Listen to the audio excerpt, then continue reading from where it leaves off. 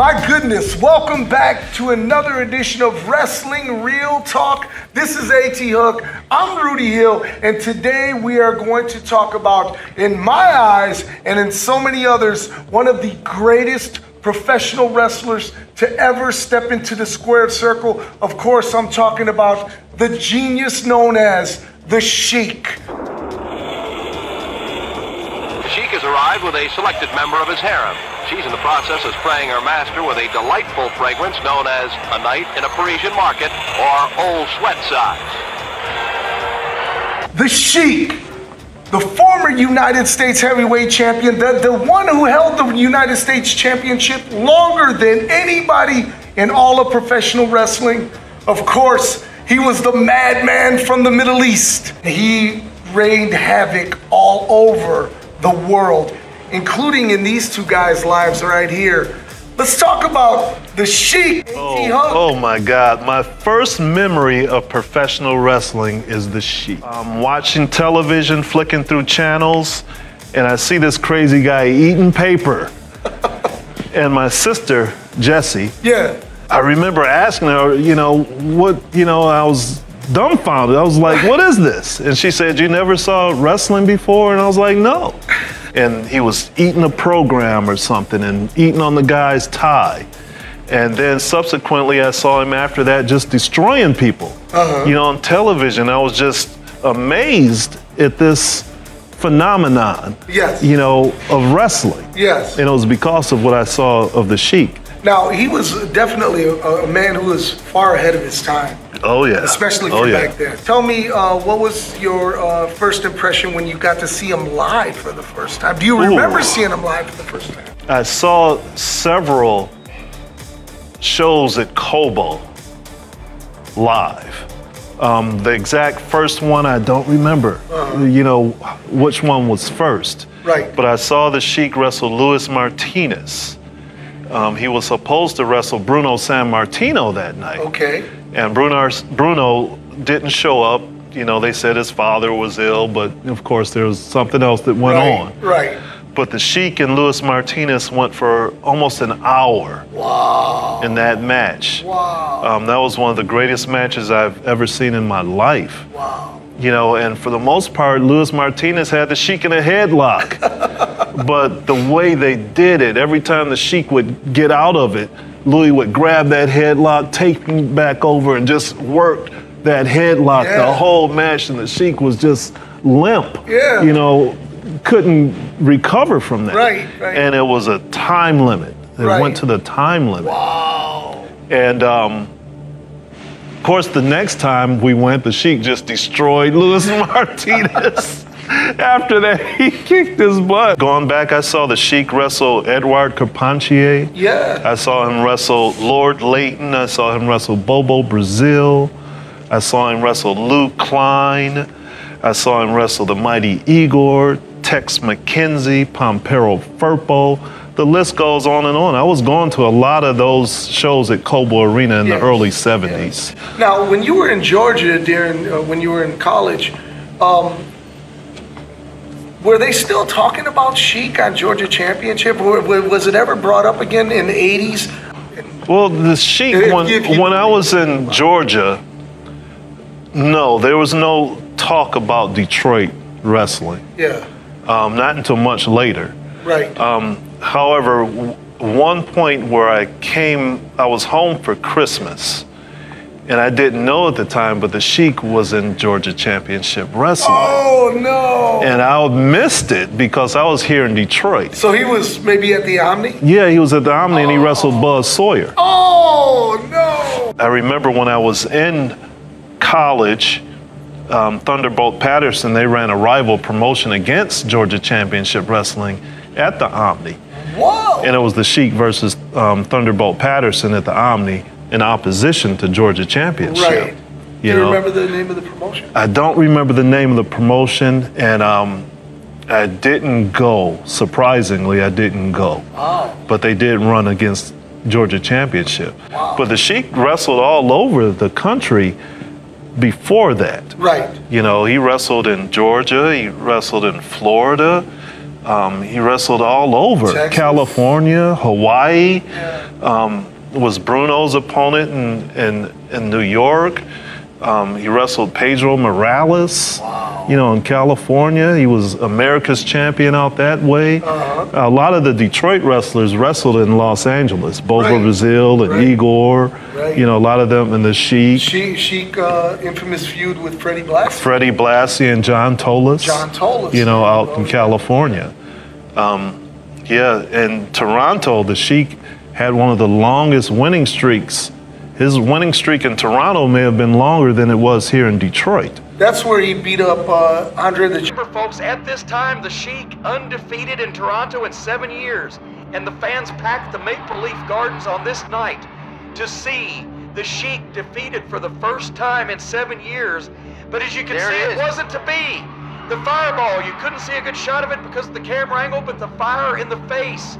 Yeah, I don't know if he beat him up. You know, Andre, you know, had the majority of the match, but the Sheik threw fire. You know, I think it was a Texas death match, maybe. And Andre wasn't able to recover from that.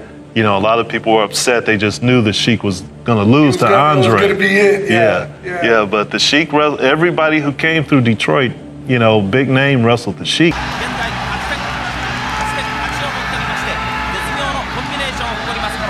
Abdullah the Butcher was somebody that came in and out. You know, he was here in Detroit for a long period, but there wasn't an area that Abby dominated like the Sheik did. You know, Abby is a legend, you know, without a doubt. But he was more popular in certain places. You know, the Sheik, everywhere he went, so did Abby. But Abby never had a territory that was built around him. You know, like the Sheik. You wouldn't say Puerto Rico? That was Carlos Colon. You know, that was Carlos Colon. Or Japan. Even Abdullah the Butcher was very popular in Japan, but that was Antonio Inoki and Baba. Were the mainstays. They were the Sheiks of Japan. So like I said, an Abdullah the Butcher who's kind of was similar to the Sheik style, and what would you say about a Bruiser Brody having the same legacy as the Sheik, or was his even better? Well, it's hard to say. You know, I think the Sheik is an all-time great. He's an all-time great because of what he did here in Detroit. You know, makes him maybe a step above certain people. You know, in that aspect. Bruiser Brody is one of my all-time favorites. You know, everywhere he was like Abby. Everywhere he went, you know, he was going to make an impact. Everywhere he could go, anywhere he wanted to. So could like Abby. The Briscoe brothers in this day and age. Like, you know, like the Briscoe brothers. I guess you would say that. I mean, they're going in and they're doing their thing and getting out. That's it. You know. I respect that. But Bruiser Brody and Abdullah the Butcher are timeless. You know, the Sheik during his time did all that. You know, during the time when Abby and Brody were doing all that, the Sheik was older. He wasn't doing as much as he was. He had already cemented his legacy. Made his name in professional wrestling by taking cheap shots, by fighting dirty, by bringing all kinds of sharp objects into the ring to use on his opponent. He'd already been all over the world and had his promotion, but he was still making an impact. His big match in FMW when he teamed with Sabu in the Fire match, that was in the 90s. That was in the 90s. The Sheik started in maybe the late 40s. You know, come on, that's a long time. Was Sheik on the level of a world champion? Should he have been a world champion in your eyes? I mean, I know that holds a lot of weight, especially like in the late 70s, early 80s, where you had a Flair and you had a Bockwinkel and you had a, you know, I would probably say, and it's hard for me to say that, I'd probably say no. Yeah. At that time, when you're talking about, the Sheik was up in age. And he still had his own promotion. You know, to be world champion, you have to travel and be all these different places, and you're obligated to the other promoters. You know, and the Sheik, was highly respected, but he didn't get along with all these other promoters all the time like that. You know, I don't think it would have worked. Yeah. You know, just like I don't think Bruiser Brody as world champion may have worked. Yeah. You know, you got to be the right guy, the right businessman to be world champion. Gotcha. You know, would I have loved to see the Sheik as world champion? Oh my God, yes, that would have been crazy. Right. But I don't think that would have worked for everybody. Right. Do you think really the downfall of big time wrestling was the Sheik and not giving a chance to some of the younger talent to maybe uplift the championship and uplift the houses and center around some of those young guys that were coming in left and right, and he would just, like, I mean, it's pretty much the same thing as Memphis. You knew someone was coming in to work Lawler, and you knew Lawler was going over, and subsequently, Lawler's promotion did the same nosedive. Is that fair to say? Well, I think part of it was that. You know, part of it was the economy, you know, here in Detroit. You know, the Sheik did have other champions. You know, Mark Lewin was champion, Don Kent was champion, Bobo was champion. You know, there were other champions here in Detroit. Gino Hernandez was champion. Right. You know, so he did try other things. But my point was it time where he'd step back, which for a man like Sheik, I know is, we both knew him personally. Yeah. For him to step back and let this run without him for, and then make your comeback. Yeah. Do you think that he would ever, that would ever work? Well, he didn't. Right. But would it have worked in retrospect? Maybe a Terry Funk helped. Well, you know, in retrospect, we say, oh man, he should have done this and he should have done that. But some of those wrestlers like Randy Savage, they weren't the Randy Savage that we knew later. Right. You know, you would have to be a guru. Right. And say, man, I should let Randy Savage be champion in 1979. Right. Right. You know, who knew? Right. You know, Terry Funk had already been world champion, and I think if the promotion had lasted, he may have been in that spot. Right.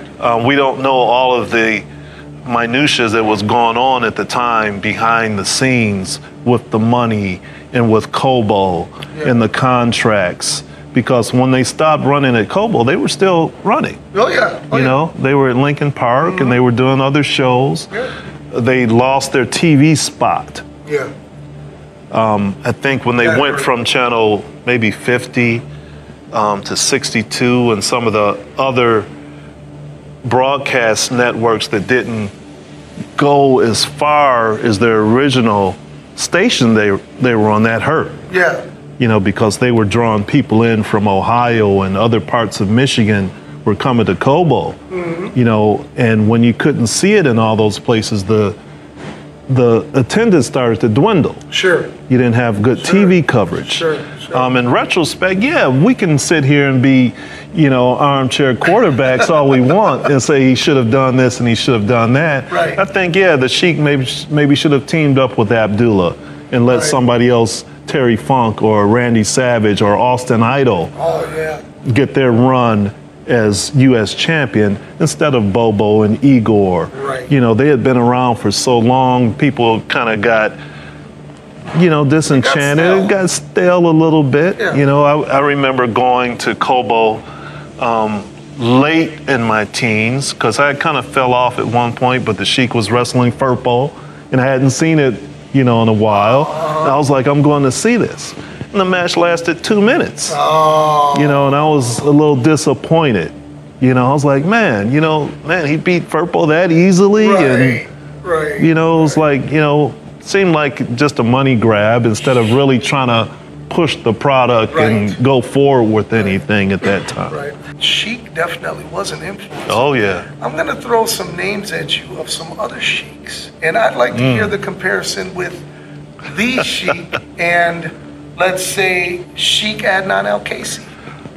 Sheik Adnan El-Casey, before that, was wrestled as a Native American. Okay. You know, there's a match I just watched not long ago with him versus the original Sheik from maybe Hawaii. Okay. And he was, well, I'm going to say Indian. He was an Indian wrestler, native wrestler. And the Sheik just destroyed him. That was definitely a takeoff on the Sheik. Yeah. You know, it was different than the Sheik. He was a manager. He spoke. Right. You know, and he, you know, managed Ken Patera and Crusher Blackwell. And that was an AWA thing. Yeah. You know, Sheik Adnan El-Casey didn't take that all over. Right.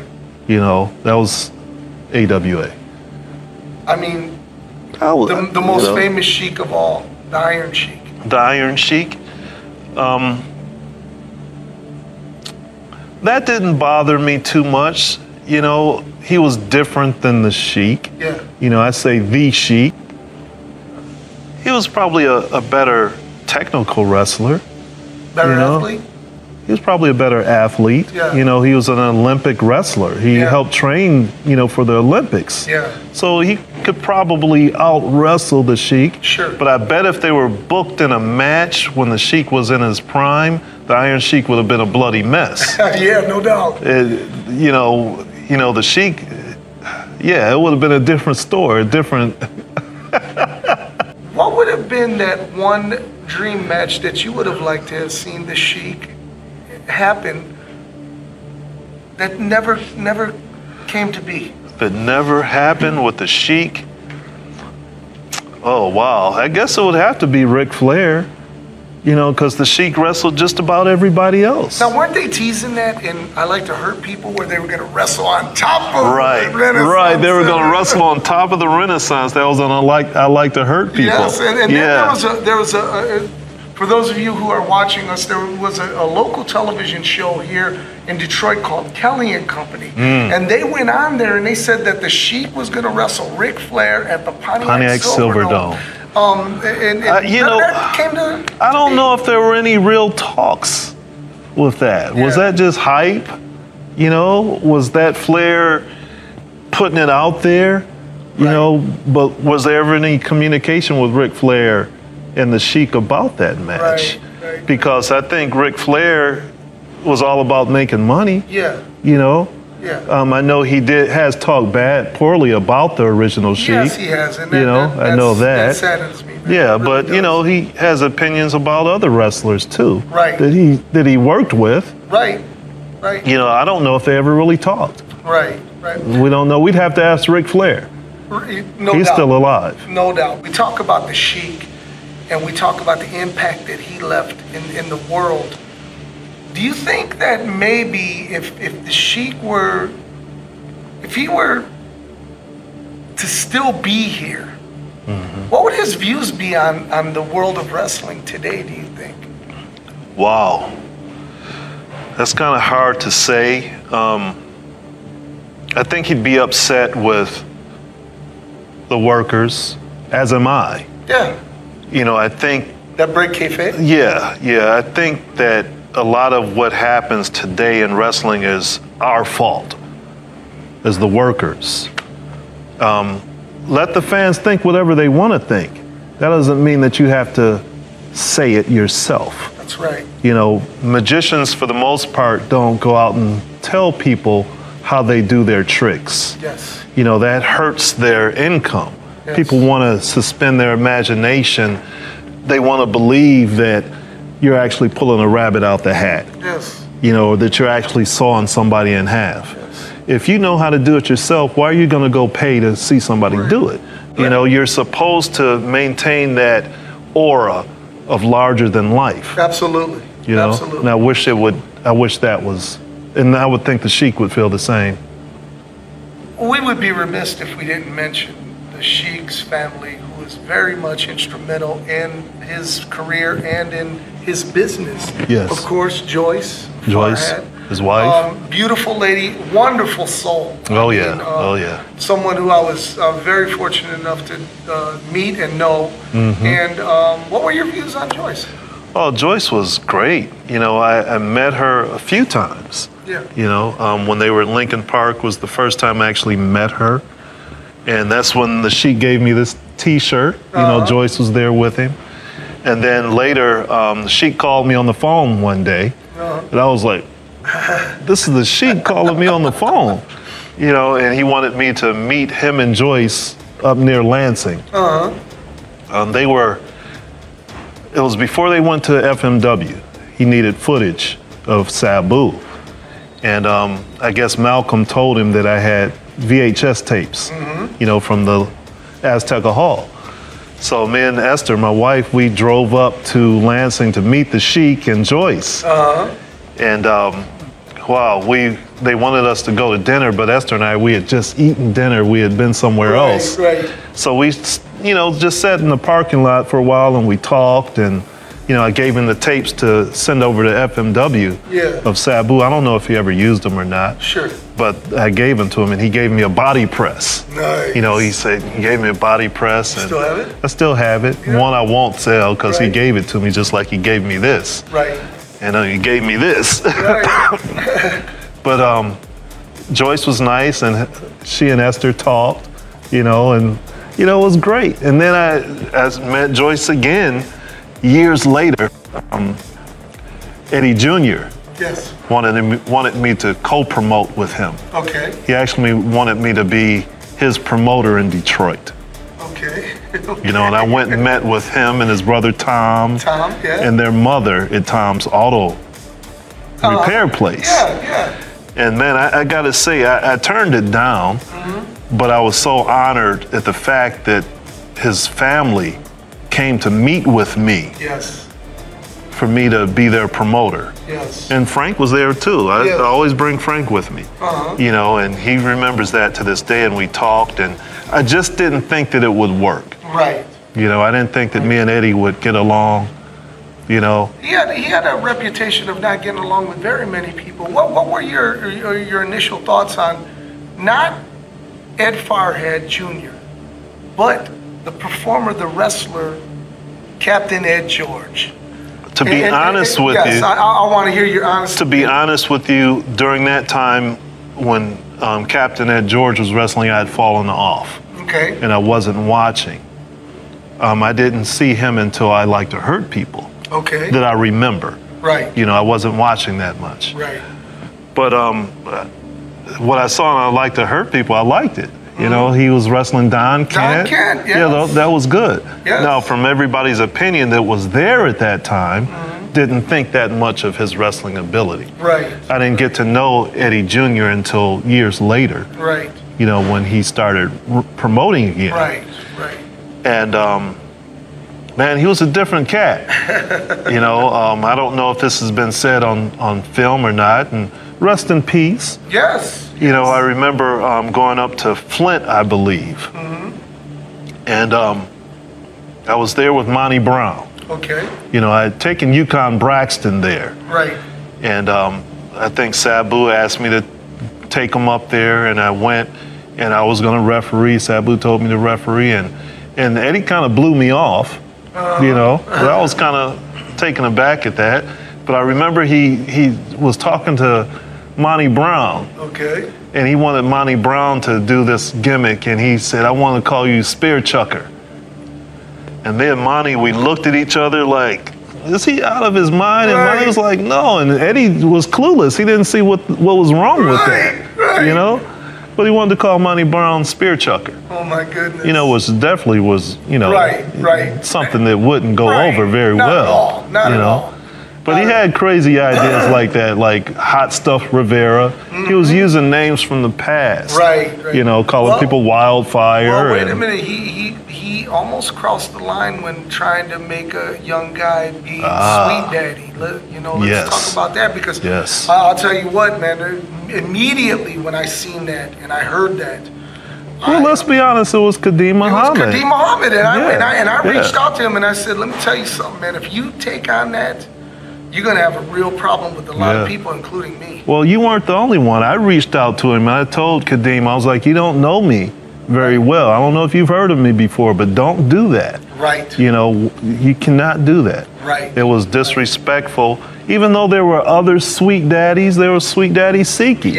But here in Michigan, and I think that was taking a jab at Sweet Daddy Malcolm Monroe, or DBA at the time. Right. Because this is when Sweet Daddy had passed already. Right. To call this young black wrestler in Michigan Sweet Daddy. Right. You know, Right. and of course, Kadeem, on his behalf, he didn't do it. He didn't. He didn't do it. And I commend him for that. But Eddie, you know, he made different, you know, bad decisions. Yeah. There's a whole thing, and I think it might be an episode on Big Time Memories right now, where the box office was robbed. Oh, yeah. You know, and there's speculation, you know, that Eddie had something to do with that. Shout out to Big Time Memories, Terry Big Time Sullivan Memories. and Dave Super Drayson. Mama Oh my J. God, you're not going to believe it. The box office has been robbed.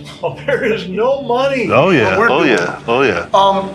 Back to the Sheik. Back to the though. Sheik. Sheik, when he was young, Sheik was very fast. Very fast. Man, he would jump over the ropes, out to the ring, back into the ring, out to the floor. Oh, yeah. He was all over the place. Oh, yeah.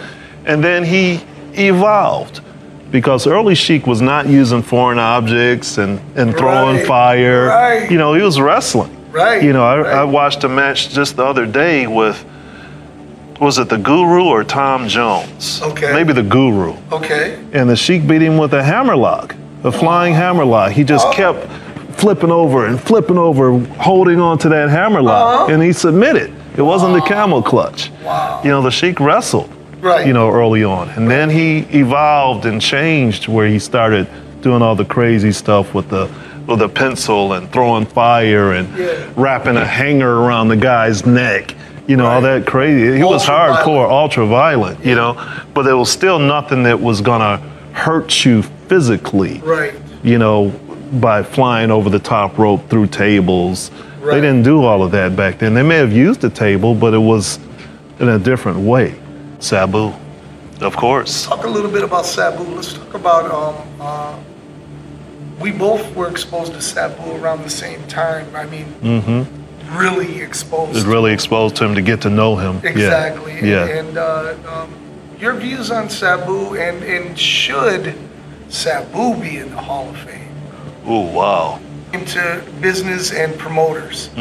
However, let's not face the fact that he changed wrestling. Yeah. Well, I'd say Sabu should be in the Hall of Fame. He contributed a lot to professional wrestling when he was in the limelight. Yeah. You know, a lot of guys patterned themselves after Sabu. Rob Van Dam patterned himself after Sabu. Yes. You know, even though, you know, Rob came into his own and did his own thing, you know, Sabu helped train Rob. Yeah. But a lot of the wrestlers that came along later, everybody who broke a table, you know, the way they broke tables got it from Sabu. Right. Sabu, you know, had many conversations with him, and he went to the WWE, went to WCW. Yeah.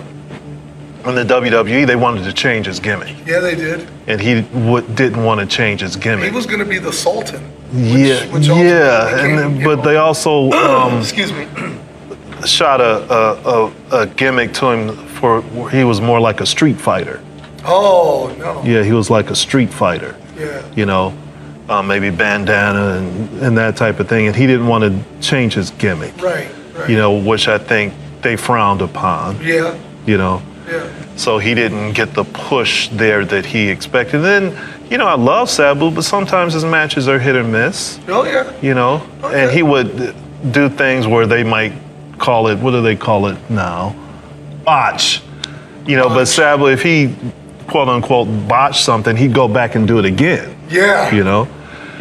But I remember his match with Rey Mysterio, which was phenomenal.